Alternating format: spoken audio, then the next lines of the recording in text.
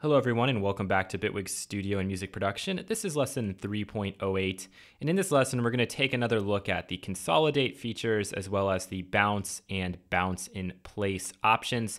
At the end of the video we're going to talk about duplicating time and adding in silence and a couple of other things that are just nice to cover here at the beginning. So we have this snare drum here and we can take a listen to it.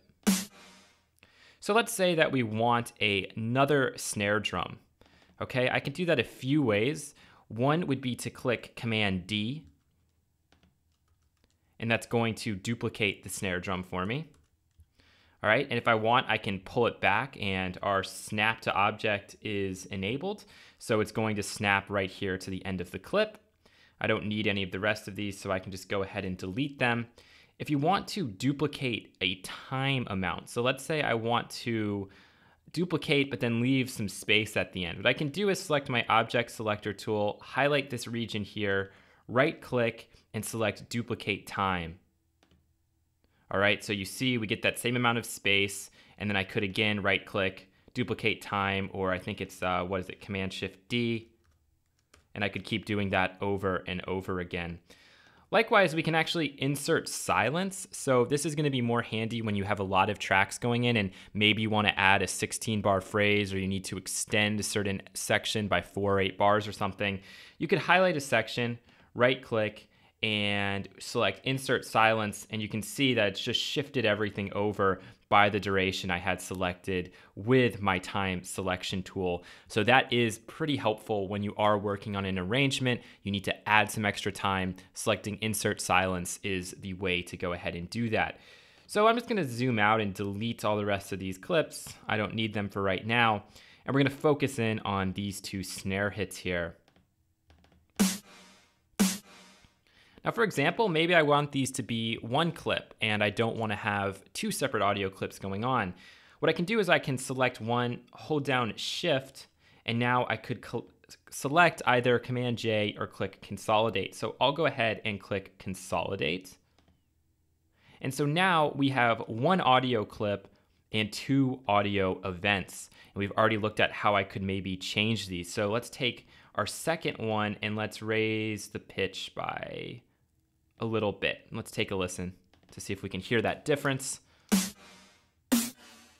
Yeah, definitely. Now, maybe I don't want to have two separate events like this. Maybe I'd prefer to have this all as one clip and all one audio event. The way to do that is pretty simple. All right, I could right click here and I can select bounce. And by selecting bounce, it's going to give me a few options. Right now, I'm going to focus on post fader, which means it's going to take into account this fader right here. And I'll just show you the difference, because if I select pre-fader, it's going to give me pretty much an exact duplicate of what we see here. All right, so these are the same volume level. Now, if I select post fader, it's going to take into account that this is pulled down to minus 10 dB.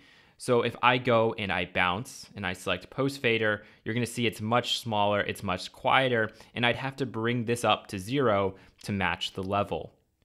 Pretty simple stuff there.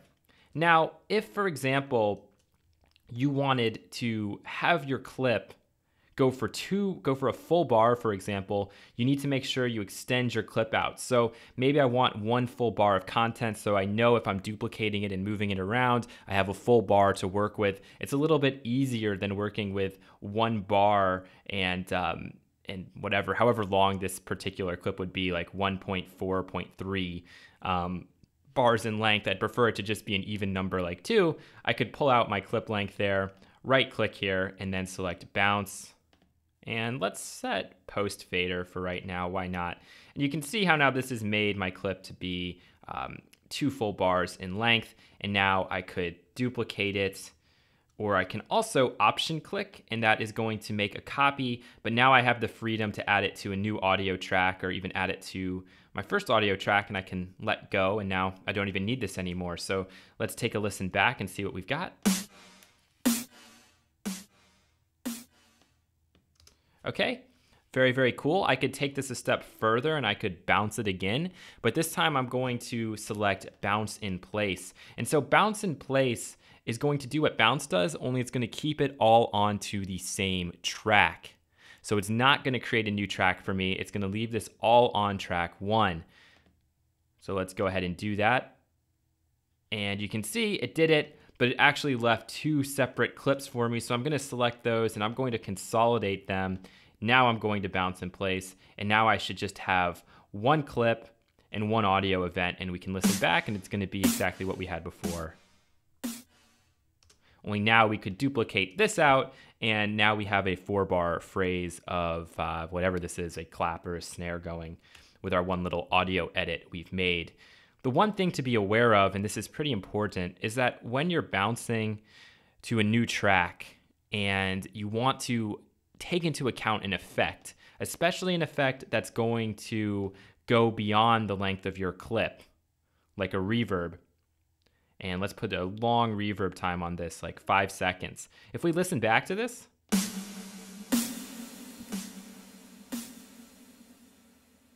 you can hear that the reverb is going all the way to even beyond this 5th bar. But for our purposes, that's as far as we're going to take it. Now, what I'm going to have to do is I'm going to have to drag out the length of this clip all the way to the 5th bar if I want to get that reverb tail. So if I right click here and I bounce this and I set post fader and I click OK, it's only going to go this long. And so now if I solo this up and listen, it's going to cut off. So you can hear that abrupt end. And that's not what we want. What we want is to get that entire reverb tail. So to do that, I have to extend the length of my clip. And now if I go ahead and bounce it,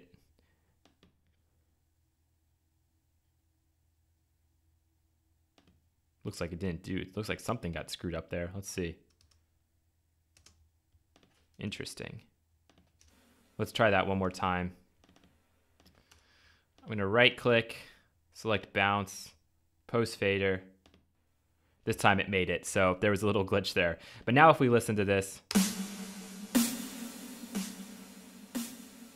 we'll hear that tail is going to extend all the way. And that's exactly what we want to have happen. So that was an issue that I ran into when I first opened up the project, but obviously there's a pretty quick workaround for it. And I guess they're assuming that if you're working with reverbs and delay, chances are you'll be doing it on effects tracks and not within these audio tracks themselves. But in case you are, be aware of that little issue and be sure to use that workaround. There might be a preference that will automatically do that, but I haven't come across it yet. So hope that was helpful for you, and you will hear from me again in the next lesson. Take care.